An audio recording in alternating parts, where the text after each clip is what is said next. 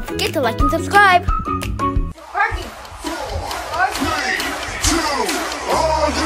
Fergus, Find Fergus by Mike Bolt.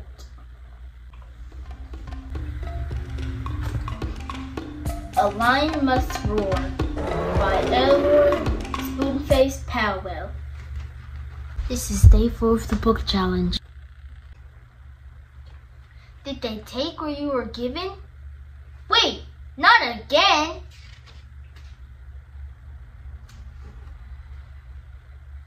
Every now and then, a lion must roar. It can be small, it can be loud, heard in a crowd. It can be soft like a cloud, whispered from your mouth. Melodies that wrap you safe like a towel. Then breathe. Day 5, y'all. 2, 3, 4, 5. Yo, don't say my count in this video because I just wanted to do it different. Don't judge me. 1, 2, 3, 4, 5. Look, it's still 5. 1, 2, 3, 4, 5. Tiny T.REX and the Impossible Hug by Jonathan Stutzman. Illustrated by J. Fleck. Hello, Pointy. Are you okay? Today I feel sad. I do not want to play.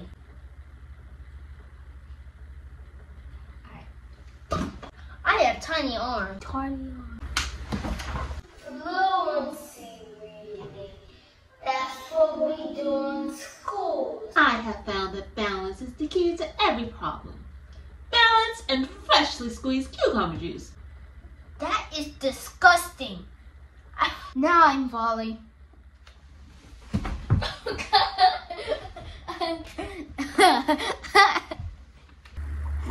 Or here's the Pete the Cat classic. Pete the Cat and his 4 goofy buttons. Created and illustrated by James Dean. Story by Eric Litwin. 1, 2, 3, 4, 5, 6, 7. 7.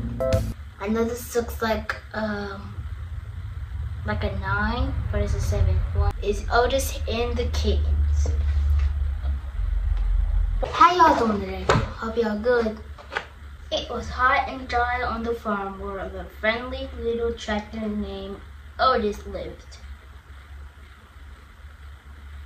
Otis couldn't remember the last time it had rained. One afternoon, when everyone was up under the shade of the apple tree, Otis spotted something moving down in the field. Where did she come from? Otis wondered. He watched as she ran toward the old barn, and there he saw something that caused his engine to sputter. A swirl of smoke! Then Fire Chief Douglas and his men hosed off Otis and wiped down his frame. The cool water revived Otis, and everyone cheered when they heard a faint puffity chuff. Fire Chief Douglas laughed and said, "Farmer, what do you say we adopt these kittens and their mama? They can make a mighty fine addition to our firehouse family." Otis puffed a happy chuff. He couldn't think of a better home for his new friends. That was a good book. What was your favorite part?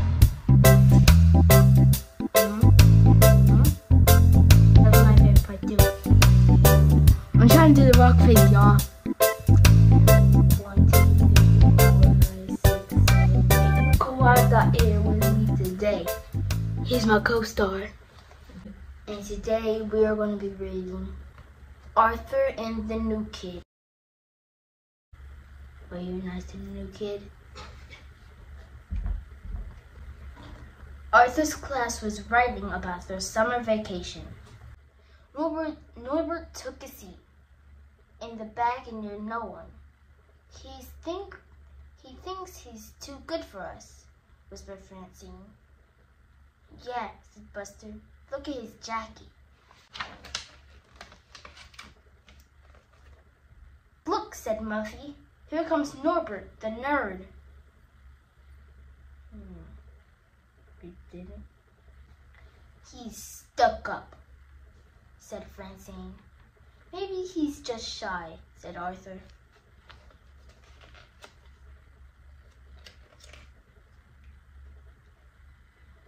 I bet he's rich, said Francine. He doesn't bring his lunch. He buys 2 slices of pizza, a milkshake, and a lemon cake. Ooh, y'all love lemon cake? I love lemon cake. It's very good and sweet. He's too cool for this school. Y'all think that rhymes? Cool school. Yeah.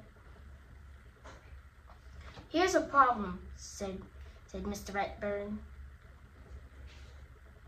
If FERGUS were there, Mama, you're making too much noise in there. I'm trying to read to my friends. After school, Arthur and Buster asked Norbert to go to Arthur's house.